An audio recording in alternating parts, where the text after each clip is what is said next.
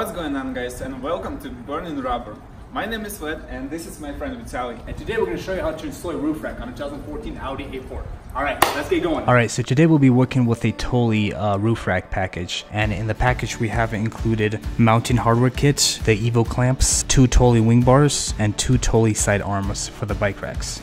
Alright, so for step 1, we're going to install the mounting hardware kit, the metal brackets, along with the rubber mounting shoes to the Evo clamps, and slightly tighten the Allen bolt. Repeat these steps for all 4 Evo clamps. Loosen the Evo clamps and slide them into the wing bars. When setting the Evo clamps, you will need to measure your roof width. For this particular vehicle, we have the front clamps set at 38mm in the front and 35mm in the rear. And now, just fasten the clamp. Repeat the following steps on all 4 Evo clamps. Now we are ready to mount the full assembly on the roof. This particular vehicle has engineered pinholes on the upper door jamb, which makes installing the mounting hardware simple. Tighten the Allen bolt evenly on both sides. Repeat these steps for all 4 Evo clamps. Next, we will fish the long rubber strip on the top portion of the wing bar. We will now be installing the wing bar hardware end cap along with the rubber piece that fills the void between the Evo clamp and the hardware end cap. Repeat these steps on the rest of the wing bar ends.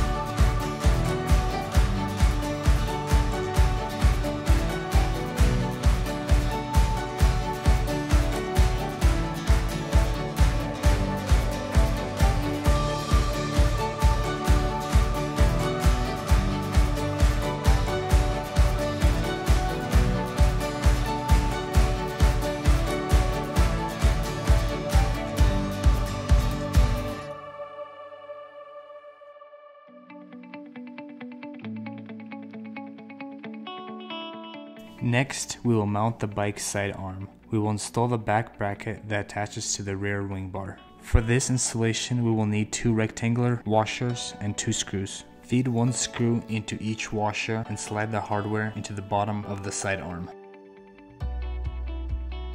Next, slide the plastic and rubber housing onto the 2 screws, which will grip to the wing bar.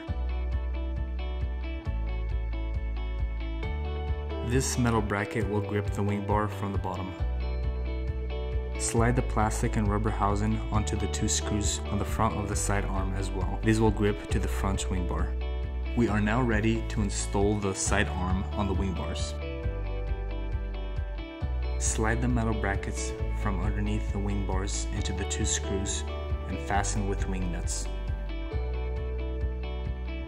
I installed the side arms about 7.5 inches from the wing bars. Measure the same distance on the front side arm. We will do the same. Slide the metal brackets from the underneath of the wing bars into the 2 screws and fasten with wing nuts. The front of the side arm is attached by 2 brackets. We will install the second brackets with the wing nuts facing the top. This will later be covered with a cover that secures to prevent theft.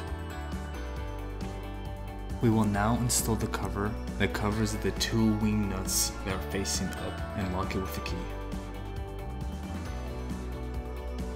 Install the front end cap on the side arm. Slide the strap that secures the rear bike tire on the rear of the side arm and clip the last end cap. Repeat the same steps for the passenger side arm. Remember to measure 7.5 inches from the edge of the wing bars and make sure to tighten all the wing nuts.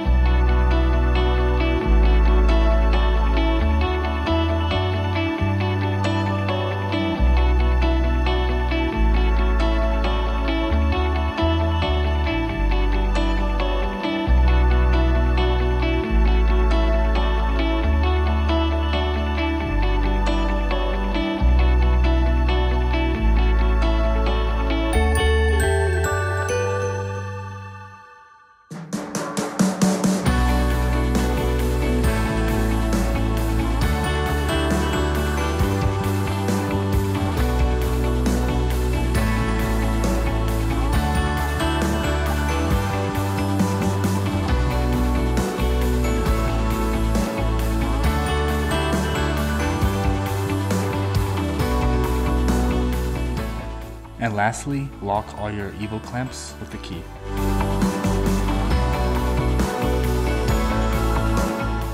Now we're going to show you how to properly mount a bike on the car.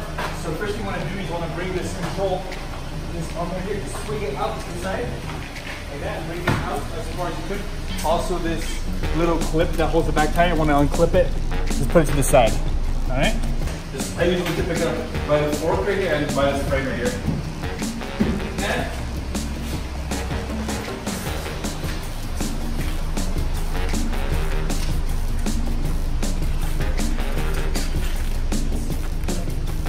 swing this arm up. Pull it back. And then right here on the tire, back tire.